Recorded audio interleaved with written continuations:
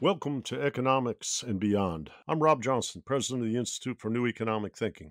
I'm here today with Thomas Ferguson, the research director of INET and a longtime friend of mine and teacher of mine. He's written many books about the relationship between capitalism, money, and politics, not the least of which was The Golden Rule. Tom has been an enormous influence on the direction of INET research, and he's been an enormous influence on my mind since I was before the age of 20. Today, Tom, I want to thank you just for being here and bringing forth your insights, but I really have to tell this audience, and I think they probably already know, that you are one of the people who has been most influential in shaping my mind in the direction of my career and my entire life. The focus, I think, in the light of the pandemic, in light of the unmaskings, in light of all of the kinds of loss of trust and faith in governance and expertise that I'd like to explore with you today, Tom, is how money-driven politics creates what our mutual friend from China, Wang Hui at Tsinghua University, has called the crisis of representation, and also what we want to do about it. Tom, describe for us, in America and beyond, what big money does to the political process. All right. Thank you, Rob. Although I think I'd begin by saying, well, I'm honored and humbled by your introduction. Thank you very much. You deserve it. Now, let's talk in general terms and then move into getting ever more specific. What's the basic problem with politics and money? The short answer is this. Everybody sort of walks around with what we might call the representative democracy model in their head. It is drilled into them in high school civics classes and sometimes lower. All reporters seem to have reflexively absorbed it. And if you do courses in political science or economics, you go on to study things like the so-called median voter. And all that stuff is just basically high-tech versions of this simple model in which the population votes. They choose between political parties. Never mind how many they choose from. That's an institutional detail we can worry about some other time. But they choose between political parties, and to get your vote, the political parties have to give you what you want, or at least some of it. And the guys who win, guys and certainly these days in the last generation, women too in those parties, that the suggestion is the logic of the situation, they got to make you an offer that they think you can't refuse if you like. It's just good. And the first time people spell this out, it seems very compelling. I remember when we were being told as young people, that's how far I go back, during the Cold War, well, of course, the difference between America and Russia is that we have free elections and they don't. And that, seemed for a while like it was compelling. But the problem is basically this, is that the costs of actually trying to wield power over the state are a good deal higher for ordinary people than the democratic theories tend to allow. They treat it as a sort of costless thing. You know what's going wrong. You can sort of figure out. In another version of the theory, you can at least vote against what you don't like and things like that. But basically, it's pretty simple and cheap. Well, it's not. That's the basic problem. When you actually look at what people spend in elections, and I would add pretty much everywhere, in France, England, the United States, they're actually very costly. That's a warning. And then the question is, all right, how do you raise the money to make these campaigns?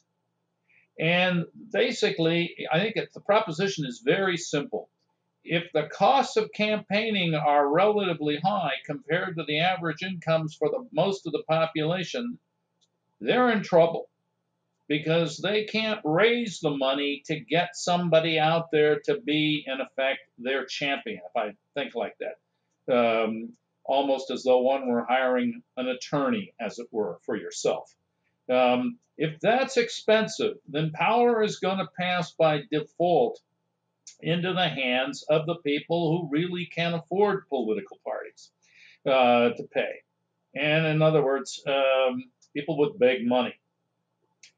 Now, before we go another step, you can see right away, this means that there's a really deep relation between the income distribution and political power. I mean, Aristotle, not my favorite authority on anything, but, he sort of thought that you had to have a middle class for stability. And I noticed that those comments have become ever more popular as the American middle class has disappeared. Aristotle thought you have a middle class or you just disappear. Well, in the U.S. and just about every other country now, what you see, thanks to globalization, to put it simply, this is after all a podcast and not a 3-hour lecture. Income inequality is massively increased. And I mean, there is a point, and I think we may actually have reached it in the United States, where the problem of income inequality is so overwhelming that there isn't much of anything you can do to deal with it. I hope we aren't there. We will talk about it, I know, later in the podcast. What do you do about this? I'm not claiming that we all have to sit back helplessly and just have be the objects of a bunch of super rich companies and people. But income inequality is an enormous background condition here. All right. Now, then the next step is, all right, you got to understand that there's lots of ways money is important in politics. One of them is campaign contributions. We'll get around to talking about that later. But there's all these other ways money matters, and it's important. The whole spectrum of political money, if you like, you need to keep in front of you. Here's some simple examples. I mean, like, for example, and it was, I think, George Stigler at the University of Chicago who first brought this up very nicely. Lots of payments by corporations, and on rare occasions, labor unions. There are not being too many of those left now. What are we at? 6% of the population organized or something like that in unions in the working population. Lawyers get paid to do lots of things by companies. Well, the pricing of those services is very hit or miss. I learned this when my wife and I showed up to buy our first house.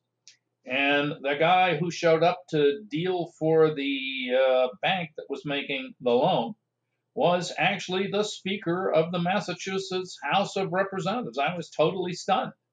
And it was then explained to me later, well, of course, they just give him that service, and he collects, some thousands of bucks for just doing it, this, 10 or 15-minute signing business. And it's a great system, if you're a politician. If you notice these days, for decades now, more and more people who take jobs in the White House, never mind cabinet positions where they have traditionally had to put in some kind of a conflict of interest statement. But lots of folks in the White House have to file these conflicts of interest statements. And what you find is the most amazing sets of payments. My favorite was one in the Obama administration for a guy there who got paid just under $1 million, is my memory, from an investment house in New York to advise them on charity. Now, look, you don't have to be very smart to realize the going rate for giving advice on charities is probably not $1 million. An unsympathetic being like myself would regard that as a bribe there. And at any rate, the thing that strikes me now about American politics is the way almost nobody gets into anything from any place and near the White House who hasn't gone through that system of vetting. It sort of sits off there now. I mean, I can, we have that was true on the Republican side and also on the Democratic side. Anyway, so that type of subsidy, if you like, hardly gets discussed. Then we now know too that lots of foundations that are set up by companies match grants with the needs of the companies. There's some very nice doctoral dissertations on that. And I talked to one woman who'd actually written her thesis on that, was actually at Harvard. And it turned out, well, she decided not to go into political science, but hey, that was a real contribution to political science. Then there is the whole question of lobbying, and most forms of lobbying don't even count as political money. Enormous sums of money for a century or more in the US system have been poured into think tanks, which none of this stuff appears as a political contribution ever. And more recently, we have gotten to cases where we have, for example, it's pretty obvious that stock tips, at least sometimes, are handed to politicians. There's a dispute in the scholarly literature about whether it's all the time or just some cases. I hold a rather dire view of the business, but that doesn't matter. The point is that when you study the portfolios of congressmen and women, many of them turn out to get hugely rich. There are not one but several papers suggesting that they grow their portfolios faster than most people. I have to say there is some literature on the other side, but the point is, if you give a stock tip to a politician, we had a case of that alleged with Senator Burr not too long ago, right, where he was said to be using the inside knowledge he had as a member of the intelligence committee, and he went off and sold his portfolios just as the pandemic was breaking. And interestingly, we know he was telling, like, I think it's a Tar Heel group down there in North Carolina, quite different from what he was telling people in public. That is to say, he was telling contributors, these donors, that there really was a pandemic problem, and he was, still behind the official line that President Trump was then pushing, which was, this is not really something to worry about. That kind of stuff is really difficult to deal with. It is also true that you got lots of foundations not owned by companies, but just by foundations, and they've got political alliances, and some of their cash is often political. And finally, lots of public relations spending is in fact often hidden politics. I remember once when I asked somebody years ago, was in New Jersey, a state where political money sort of runs more plentifully than the Delaware River on many days. I said, how are they going to pay this guy I'd heard about? They said, don't worry, we'll just have him do a documentary for some station later. And I thought, oh, well, that's interesting. I was an impressionable graduate student. I can't claim to be exactly a credulous and innocent graduate student at that point, but I sort of got the point. All of this stuff, in other words, is political money, and that's before we get to formal campaign spending. All right, so we are talking truly enormous sums of cash here, which then you have to sort of connect. Now, it does not help with the press that nearly all of the stuff I've been talking about is barely reported. And the other thing that strikes me is we all know that the recorded costs in terms of political campaigning have risen hugely over time. Not just in nominal sums, but in real sums too. There. Although implicitly what I'm saying is a lot of the campaign spending is in effect miscounted because it's not recognized as campaign spending, but even the stuff on the record. has been growing a lot. So you don't see this reported. I mean, almost nobody connects any political activities, whatever, with campaign money. They just wring their hands. So it's not surprising that people don't know quite what to think about this. So let's talk about what all this money actually does, very straightforwardly. Okay, and here's how I put it.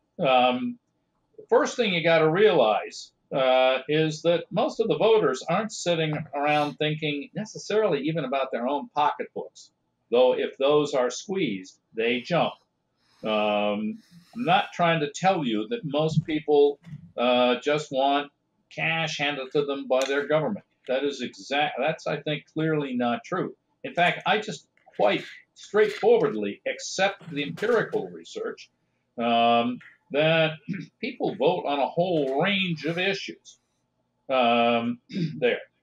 What that says, though, is that if you're trying to get elected, you need to appeal to people on a range of issues.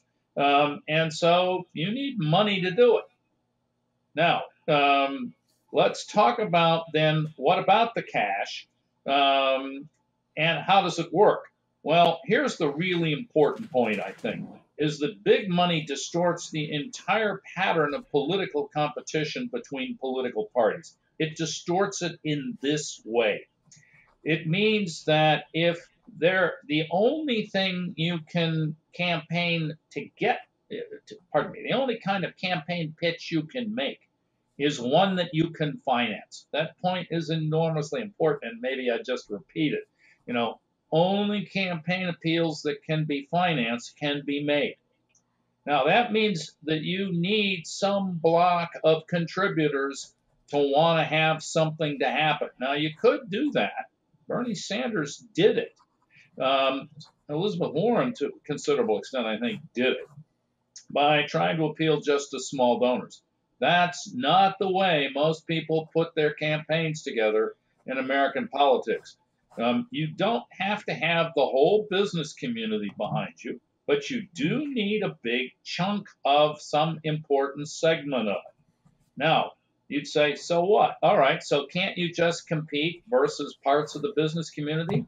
Yes, exactly. That's in fact been my sort of point about campaign spending for ages. That don't think of this as the people versus business. Think of it as blocks of investors on both sides in political parties. Now, what does that mean?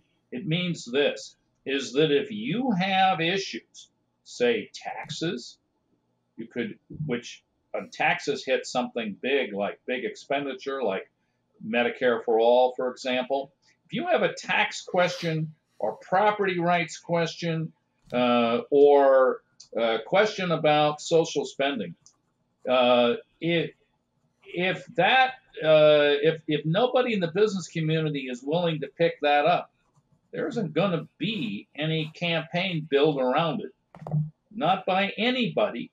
I think you get a really wonderful and clear example of this in the Medicare for all debate. It is perfectly obvious, I think, really so obvious that, to paraphrase, what's the great Thorstein-Veblen line, a trained incapacity, you'd have to sort of invoke to explain it on both reporters and, I think, scholars. It's pretty obvious that Medicare for all or some scheme like that is obviously a much better way to do health care. The only reason this can't get through Congress is because of the massive dead weight of political money in both political parties holding it up. This is really, I think, a very clear-cut case. Similarly, tax reform is clearly blocked by political money.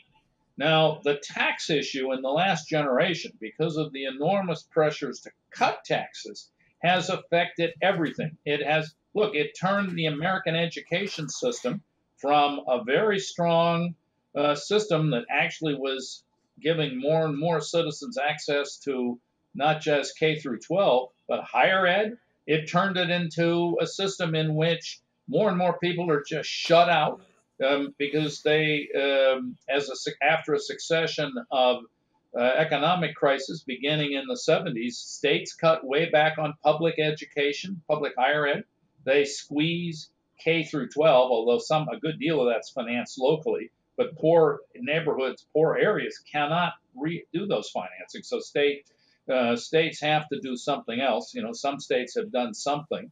But the bottom line is, in any case where you need public goods, where the state's got to actually do something, and not just sit there and smile while the invisible hand operates, you usually need some money. So what you're sitting around in a world, in effect, where big money blocks nearly everything in the sense of a negative interest group on something happening.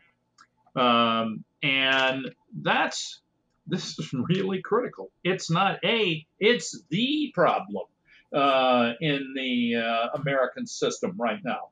I mean, the system's virtually paralyzed at every level, not only from dealing with COVID, but in education, in the medical care, in taxation. This is really all a problem in political money.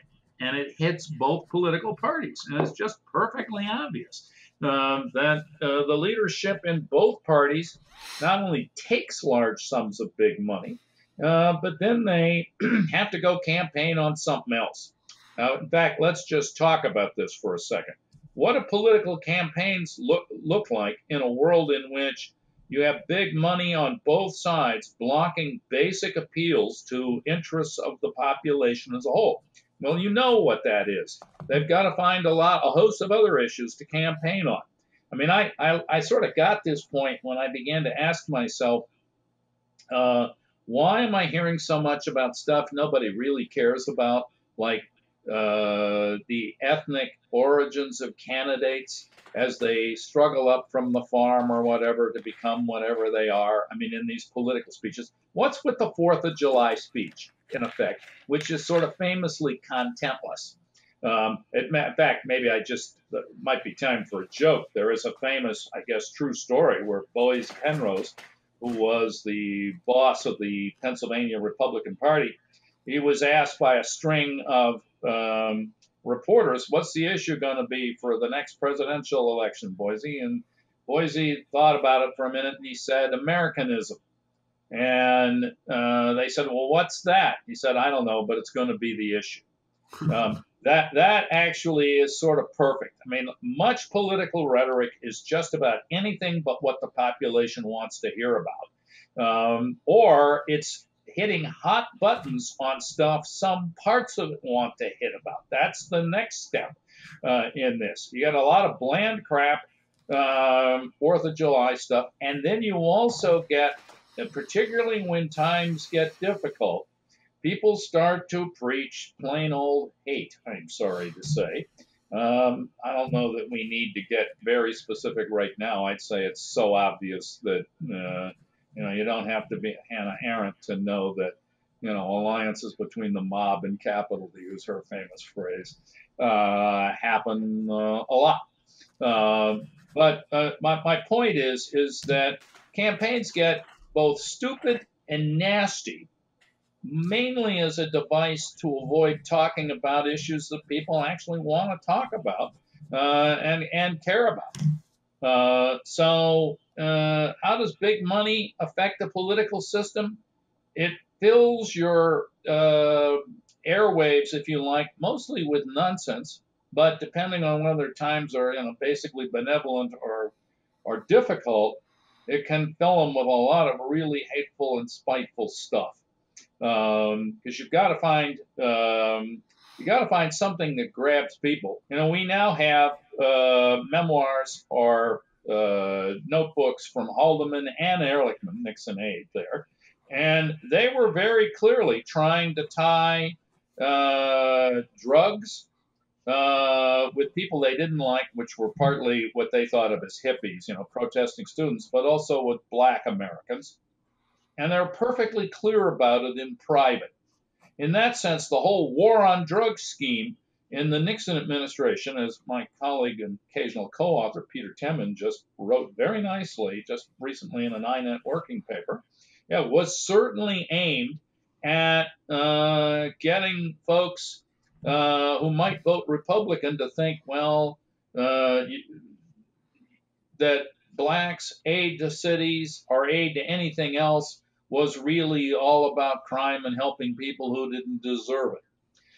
That type of appeal, I was pretty amazed when Ben Page and I and several other people, Ji Chen, Arturo Chang, Jacob Rothschild, we wrote this paper that came out just recently on Trump's election. And you could see when you were going through the American National Election Survey data, the way that stuff on Obamacare, issues on Obamacare come out suddenly correlated with stuff that on race. And it's very clear the Republicans, it was I think Michael Tesla who made the point first in an article in some political science journal. It's very clear that Republican opposition to Obamacare was deliberately racialized. It shows immediately when you start looking at the data, which is, I mean, I've never seen a pattern like, because I was sitting there with Jacob Rothschild and I were trying to sort of make sense of some of this stuff, and then it became very obvious that, well, yeah, Tesla was right. It really is that racialized. Well, anyway, the point is, big money politics doesn't just show as talking about green. It's talking about all the other stuff that you hear. Let me bridge in here and ask you some questions, because I remember, and I'm sure you do too, that we were planning our conference in Detroit on race and inequality, the city where I grew up. And it was where I was born. That's right. And the conference was roughly 3 days after the election. But on the morning of election day, I went in to a building and saw a man who was a security guard who used to work in the building where my father was a physician. And I asked him, "What do you think about this election?" And he looked at me and he said, "Mr. Johnson, when there's nothing on the menu at the restaurant, nobody eats." And I just looked at him and he said, "Everybody's going to stay home." And I said, "Well, what he said, well, nobody likes Trump in the city, largely black community. But the Clintons are remembered for NAFTA. They're for criminal justice reform, for welfare reform." And his point of view was Hillary Clinton hasn't even come to Michigan since she lost to Bernie Sanders in the primary. And but he was exactly right when you looked at the data, that whether Democrats or Republicans are least worst in some sense, in absolute, they were all bad. And relative to Obama's reelection in 2012, in 2016, voter turnout in Detroit was down 122,000. Now, you're talking about a population, not voter registration, of under 800,000 in the city proper. 122,000 down. I think Trump won the state, where the outstate tends to be Republican, by something in the neighborhood of 13,000 votes net. So I guess what I'm asking you is, when this mask of obfuscation and issues, or when things are blocked that are public goods that are necessary, and the public becomes demoralized, it tends to, what you might call, increase the license or feed the license of that big money. And like you've said, Warren, Sanders, and others appealed to small donors with an agenda that they could recognize and want. But obviously money is important, because neither of them prevailed, despite the enthusiasm that they engendered. So I guess you want to talk about the dynamics between Democrats and Republicans? Do it. Yeah, please. Yeah. Let's put it this way. I think the question is perfect. Fundamentally, what the Democrats have tended to do is run a kind of top-bottom coalition, where the top is almost always somebody hugely favoring globalization, free trade, and related issues. And then they would try to mobilize poorer folks and labor unions.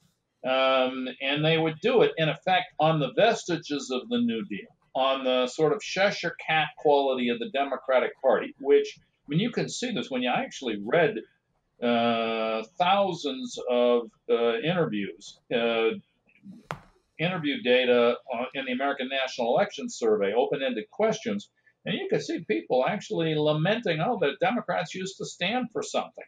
Back in the New Deal, when labor unions were something like a third of the, well, they didn't, I think their peak was actually in the very early 50s, but we'll just, around 32 or so percent of the population working in, were in unions. That's dropped back to now 6 or 8, depending on how you count, never mind. The unions are weak now. And big money is much bigger, put it simply.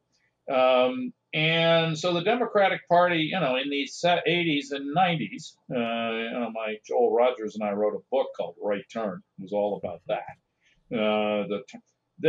The old Democratic appeal got weaker and weaker. And because the fiscal constraints were just too tight. I mean, you could see, like, when Obama and the administration did not help states at anywhere near the level they should have in 2011, 2012, that was just nuts. And they got the lowest they got enormously lower voter turnout in the midterm election in 2014, I think partly because of that. But the point is, yeah, the Democratic appeal got weaker and weaker to ordinary people. And a lot of people, as they looked at the way Wall Street was rescued, but Main Street wasn't under Obama, by 2016, a lot of people were really, really unhappy. And so Trump came along promising not to cut Social Security and to make America great again. And yeah, he was certainly running on race and very clearly running on an anti-woman program. But there were a lot of desperate people out there. And, what we found in our piece, which is, that piece is easy to find in two places. One is, it was first an INET research paper, so it's right up on the INET website, and then it's just out in the International Journal of Political Economy, the published version. Yeah. This is with Ben Page, yeah. G. Chen and others? Yes, yeah. Arturo Chang and Jake Rothschild, you bet. Yeah. But we actually walked through, we built a sample, not sample, we took everybody they had who had, that had a question. They had a question in there on who'd you vote for in 2012, or did you? And so you could track people who'd been for Obama and changed, who had not voted and voted for Trump, or who changed the other way. And what you could see is lots of these folks who had decided just not to vote this time around, they were saying things like, I just don't see a difference between the major parties. This does emerge quite clearly in our data. Yeah, no, what you've got here in America right now are two top-down led political parties, and sort of making mild appeals on the mildest form of redistribution has been the Democratic staple. And as things have just gotten worse and worse, that stuff looks like, offering you Band-Aids as you're losing both legs. And the Republicans, Trump's appeal in 2016, yes, it was certainly misogynistic and racial, no question about it. It was also very clearly, I will fix the economy. Now he's been thrown off his stride by the COVID response, and many other issues where the sort of, now this is how best to put this, my opinion, I'm not claiming, it's pretty obvious that large chunks of the government are hugely disorganized, sometimes quite deliberately, often in the name of laissez-faire. I mean, they don't do anything because fundamentally they don't want the government to do anything. But that's going to, because of the COVID problem, that's going to cost them heavily. It may well cost them the election. But then we're going to have the question of what's the Democratic Party going to do? Right now, and it is perfectly obvious that despite all of the talk about saving Main Street, the financial markets have done well. Lists of the Forbes 400 richest Americans show many of them getting richer right now. I mean, there are people who purport to monitor this. I have a few doubts, but basically I don't dispute it. But the average human is pretty badly off. Unemployment rate is astronomical. We just fell off the fabled fiscal cliff, meaning much of that direct aid to people is at the moment nowhere. It's suspended, and maybe they'll get another bill out, and maybe they won't. What's the Democratic Party going to do when it gets into power? Trump in 2016 came out and said the system is rigged. That was like his bumper sticker. So that at some level, before he mowed down 15 Republicans and then beat Secretary of State Clinton in the final election, he was appealing to people's awareness that the system was corrupt. Now, maybe his diagnosis was good. It doesn't seem he's prescribed any remedies, but I guess that's your and my job. So how do you see, if you want a system that produces those public goods, creates a balance in the income and wealth distribution, you might call alleviates Aristotle's anxiety, what kind of reforms are absolutely necessary to put us in that direction? All right. Well, I'm going to talk about specific political measures in a minute, but I will just lay it straight out. You can't go on as you have with inequality just increasing massively over time. I think we actually are at the fabled tipping point where it can easily pass into a completely oligarchic system. And you could keep the trappings of democracy. I mean, I have a lot of trouble with all the folks walking around claiming fascism, although sometimes when I read recent news, even I wonder about that. But in fact, we're not seeing the type of things that happened in Germany, say in the 20s and early 30s, where you had private armies contesting in the streets. You don't have that in the United States. But you do have the democratic forms being exhausted.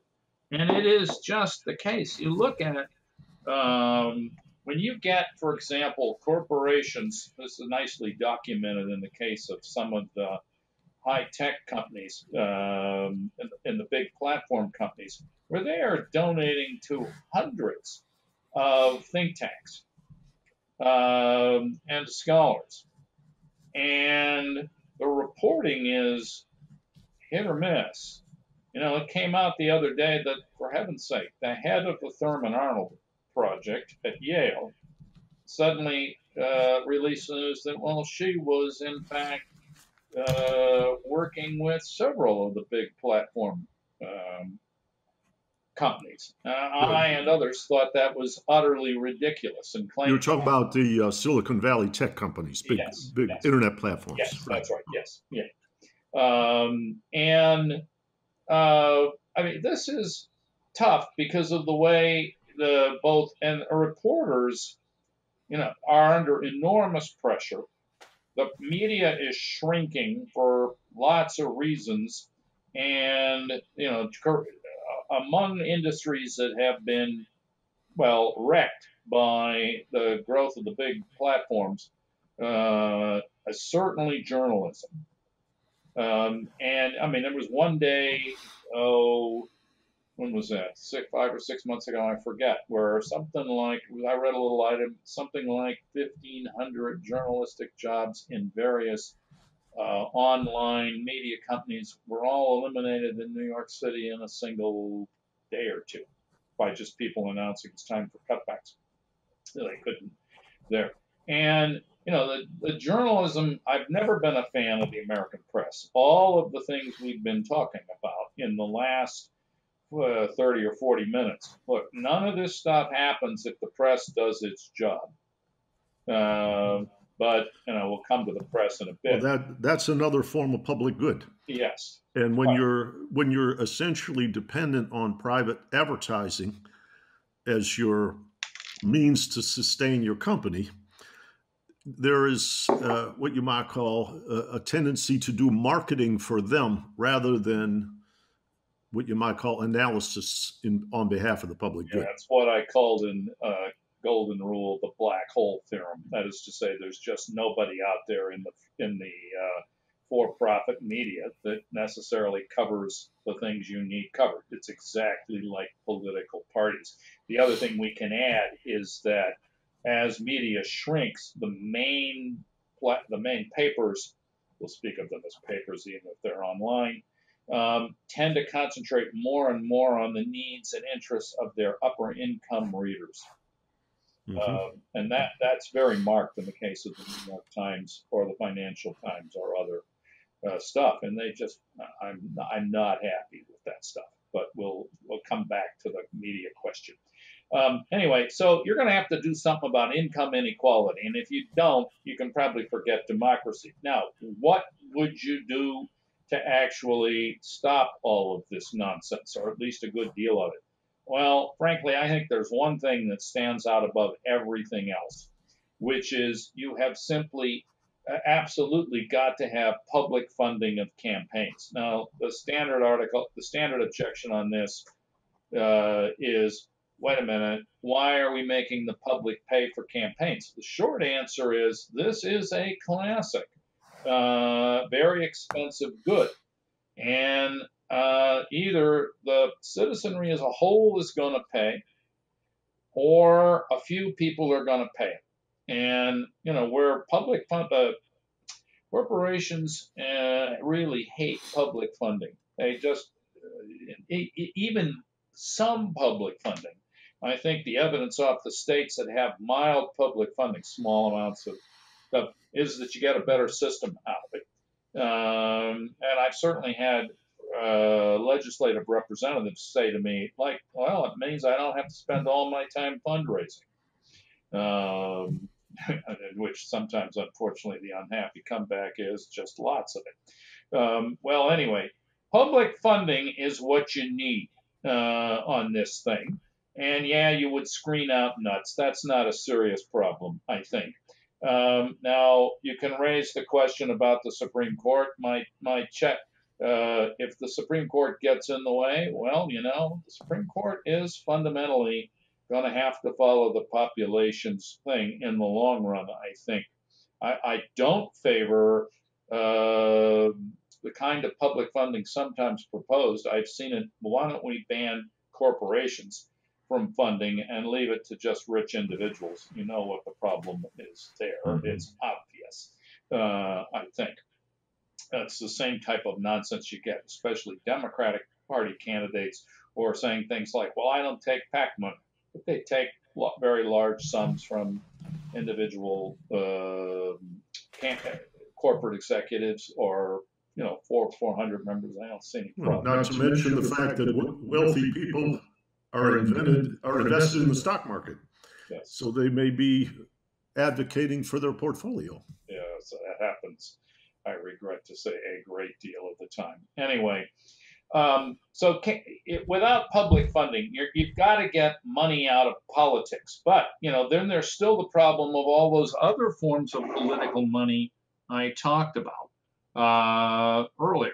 The business of the lawyers, payments to political figures, foundation grants, and things like that. A lot of that stuff you could fix with better disclosure rules. I mean, the not all of it, but a good deal of it. The Federal Election Commission is completely unserious, and yet you have now this dark money business where you can be basically setting up what's formally supposed to be a charity. It isn't. It's really a totally political pass-through where you drop the cash in They don't have to report where they got it. They do have to report where they spend it, but you don't know where it's coming from. That so-called dark money is a huge thing in the system. And besides reining in dark money, you're going to have to pay people in the government better. I don't mean make them millionaires, but like here, I have, for example, in mind the following. One thing that Newt Gingrich did when he came into Congress was to make it much harder for aides to, congressional aides to qualify for pensions. The idea, if they worked there for years, the idea was to make them get out of Congress after a few years and go to work in the private sector. You need to stop that revolving door business at every level. And in particular, I would not allow a Fed chairman or indeed anybody from a high level government position. I just wouldn't allow them for like 3 or 4 years to do anything for any business that had anything to do with what they did. You really need the revolving door problem is just crazy because it's become, look, when Bernanke left the Fed, my memory on this is like within a week or two, he was giving speeches for enormous sums. It doesn't, these guys know that that will happen and nobody has to say anything. I remember doing a radio program with a guy who was later convicted of bribing representatives and are taking money to he was actually a congressional aide to put stuff in bills. And he just said, these guys, when I was outside, I could I'd talk to congressional aides and they could do more for me while they were still formally on the staff than when they came over to lobby. Mm-hmm. And you've got to break that chain. Revolving doors, public funds, much better reporting, and some absolute bans on the conversion of, if you go out of the system, no, you can't work for a bank if you left the Fed. You can't consult for anybody for 3 or 4 years. Go do something else and then pay people if necessary accordingly so that they can reasonably expect to make a living. But they're not badly paid at the top of the Federal Reserve. You and I published that piece, that graph where we graphed the opportunity cost of doing good. Yeah, that was the highest federal salaries against what you could make by leaving to go to work for, I think our example at the time was Wall Street. You would now add Silicon Valley. Mm-hmm. We had, who was it? One of the major platform companies hired a British minor party politician, to run their public affairs. Was that Nick Clegg at Facebook? Yes. Yeah. Yes. Yeah. Who was once a nation in man. How crazy is this? And you got to break that. If you don't, you are not going to be able to get this. But fundamentally, I have some considerable sympathy for the view that, big money will find ways to subvert you. Yes, though public funding, I come back to the case for public funding as being very important because it really means that a candidate who doesn't want to take large sums of money to just, be a mouthpiece can actually run and can talk to the voters. That's why that's so important. Mm-hmm. You can see, I think you can see some traces of this already. You could see how the tenor of American public life changed during the Democratic primaries, in the sense that suddenly Sanders and Warren and a few other folks, local races sometimes too, the convention of the American media has for decades been you just ignore most everybody with anything that looks particularly radical as a proposal. In the that conflicts with their other norm, which is you got to cover the primary candidates at least a little bit. And so you can see how the public discourse changes for a while. And I think that that's when you get some sense of what, a little public funding to put a candidate like that up there would do if you had a whole system built on that. And this is a point that really needs to be emphasized. In the local elections in the United States, it's really, I think you're looking at a really catastrophic situation. And why? Because nobody covers local election financing. Mm-hmm. And I mean, it Mm-hmm. usually doesn't even get reported until it almost doesn't matter, or completely after it doesn't matter. That's one problem. But in the local elections, it's very, very easy for companies now.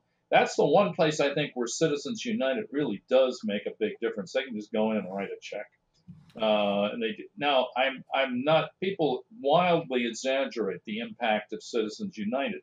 The reason for that is that the even the McCain-Feingold reform bill made it very easy to go outside the political party system to give huge amounts of money. I mean, you're looking at a system here that is really disastrous, and in many cases, in local politics, is a point I want to emphasize. Since I went to graduate school in Princeton, I used to talk to some of the neighbors, and one of the neighbors was a top exec for Monsanto at the time, and he knew George Ball, who didn't live that far down, all that far from us, and he just laughed because Ball, who was a famous Democrat, would vote Republican in the local elections. And my point is that for a large number of local elections, you often have no opposition to what is effectively a just total deregulatory agenda, what you might identify with the Republican Party in the last 30 years, even on the Democratic. So there's almost nobody there. If you have a union around, maybe. But you don't have many unions. And in many states, there's almost no union organization at all. And it's I suspect that that's part of where the teachers' unions related to public schools came under attack. Yeah. I would add that, unions, I mean, I was a union official for quite some time. When I was in a university, I actually made the decision, because I knew my boss would support me, to recognize a union. There aren't many people around who can say that there. But unions can also abuse their position. I think somebody needs to say that plainly. In some cases, it happens, and so like you need, if you like, other groups around who can be heard, including community groups. They have a lot of diversity in funding, even from ordinary people, is a very good thing. And you need a lot more of it in American politics. Mm-hmm. Well, I see, how do you say, many different channels here, focusing on the press to provide scrutiny. Yeah, we haven't talked about the press. One I wanted to ask you about, Tom, is that campaign funding is used to buy media time. But both radio, television, these are public licenses. Why are they not asked to allocate some of their bandwidth in election years for public service announcements among politicians and reduce the price of running in a campaign? Well, I think you're asking, historically in the United States, they didn't have to do that. They did have that much weaker, very different fairness requirement, which meant that if you actually did an open political thing, you had to give your opponent equal time. some Right? time. Yeah. Now, the way the papers dealt with that is they decided the news, the broadcast stations, if you were in the news, that wasn't part of that. They didn't do political stuff. But that was abolished in the late 70s, early 80s. Right. Under the plea, I'm not making this up. I remember when Mario Cuomo actually defended. I always thought this was the most stupid and mendacious argument I ever heard. That, well, now with all this proliferation of channels, which was just happening on cable, why anybody could get on cable, which is utterly ridiculous. But they should have to do that. And I completely agree on the press.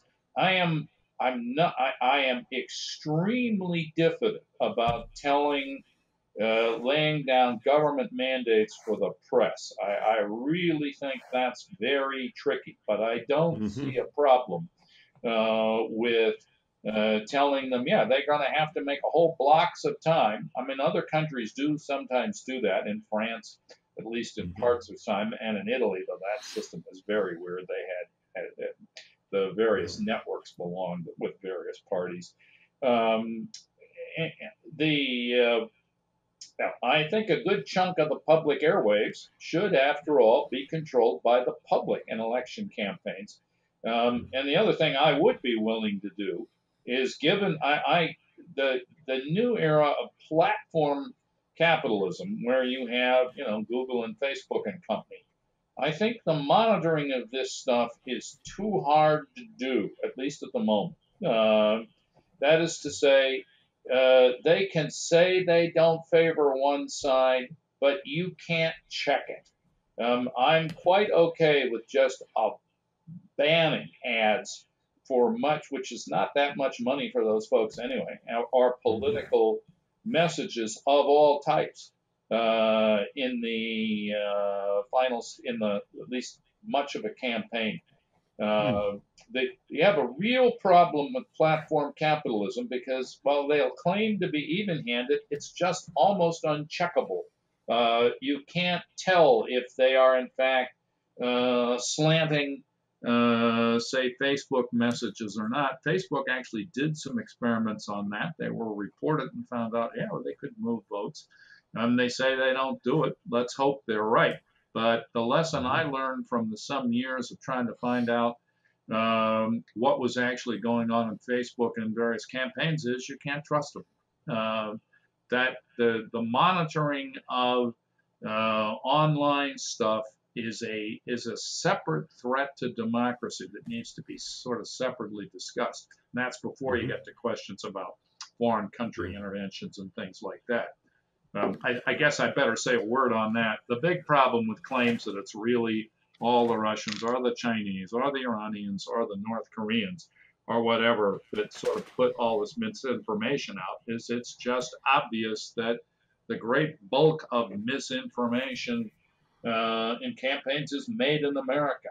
I think that Benkler et al. Study that came out from, well, it's a Harvard study, that just shows you that the great bulk of misinformation, say from the right wing in the 2016 election, was coming from domestic sources.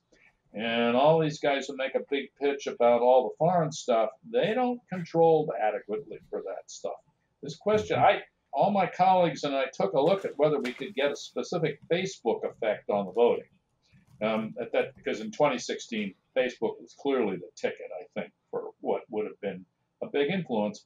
And you can actually do that with the American National Election Survey. You can find out who's a Facebook person and not. It's not a perfect system for identifying, but it's perfectly good for the purpose, I think. We could never find it. It just couldn't. When you add our equations predicting the vote, added in Facebook, wouldn't work. And that doesn't mean that something couldn't go wrong if somebody were really trying. And that's why I think this question needs a much wider. It's a separate podcast, actually. Hmm. I mean, we can't go Yeah. on as we are, where we have a Well, bunch of. finally, one other thing that you talked about was the revolving door, and you and I did that paper for the first INET conference on the Dene jar that referred to that. What is the case for not having a revolving door, but actually training, funding, and paying senior public servants so that they don't have to appeal to those, what you might call, sources of future income or wealth to have their kids be educated or have a proper retirement? Shouldn't we? I mean, I don't know a lot about it, but I understand in Singapore, public servants are paid much, much higher than they are in the United States. Would that not help correct It, some of it these problems? certainly it certainly would. Though where I get slightly nervous about this discussion is you could see in college presidents in the 1980s and 90s, the pioneer was John Silver and a protege of his at Delphi Hmm. University, where they decided they ought to be paid like CEOs, and the CEOs on their board really thought that was great because they knew they were really sort of assuring themselves of a kindred Yeah. spirit running the place. You got to really rein in inequality in general. Yeah. And yeah, I would add you need, your basic public goods like education and transportation need to be very cheaply affordable or in many cases free. That seems to me still just exactly the way to go. But then, yeah, once you sort of do something so that I don't favor paying public servants like CEOs, I'd like to compress the CEOs. I'm not Yeah. telling you everybody has to be equal. Yeah. The last time I looked, the fabled ratios of average workers to CEOs are something like 450. At one point, I think it was 650. It bounces with the market, and might for all I know, it might be a mere 380 this second Yeah. or something like that. My take is, I think you should be able to live with 50 or 100 to one. Yeah. Well, Tom, any final thoughts? We're coming down to the home stretch here. You've covered a lot of what's wrong and a lot of ways in which you would address what to do about it in the realm of money politics. Yeah, I would caution against it. Actually, I can hardly almost not believe I'm saying this, but it's true. Um, it's not as though you can't do anything about this. Public funding, strict disclosure, closing the revolving door. These are institutional pressures. These are institutional measures that you can take that really would work. It is the case that people have run reform politics in the United States. In the progressive era, for example. I'm not telling you everything then worked out wonderfully. It didn't, but it was a great deal of improvement over what you had in the Gilded Age. Your problem today, and this really is the sort of people are. If you look at Gilded Age, the way in reform politics in the progressive period worked was you usually found some local politicians, governors, mayors, wherever, who would actually run against machines, but also sometimes against big donors. You now have in American politics is the nationalization of politics, in which the national party leaderships effectively get auctioned off to donors. Meaning there's and the Democrats actually had a formal system, kind of like a Sears catalog, what the price would be if you want, how much did you have to raise for the party, and raise money from your other members. I mean, that is to say, people, when they abolished the seniority system in Congress, it was said to be a reform. Well, it quickly led to members soliciting cash or also giving cash to other members to get selected, and then the donors came in too, and then guys like Gingrich, and then the Democrats on the Republican side, and then the Democrats copied the system. The national party leaders basically uh, became the heads of a pyramid of cash, which they could give out there, and then you get this sort of heavy interaction at the national level between the donors and the national party leaderships there. Now, what that's tended to do is make everybody all the way down the line quite dependent on sort of funds coming in from outside. Well, Tom, I want to say again, with your books like Hidden Election, like Right Turn, like The Golden Rule, and your relentless work on understanding the structure and incentives of our political system and our political economy, you are an enormous provider of public goods. And I admire your courage. I admire your tenacity, and I admire your intellect. And thank you for being here today. And as you said, right after the election, when they're going to put something together again, I think you and I should regroup and do another session looking forward and exploring the kind of vision we would like to see implemented by the next administration.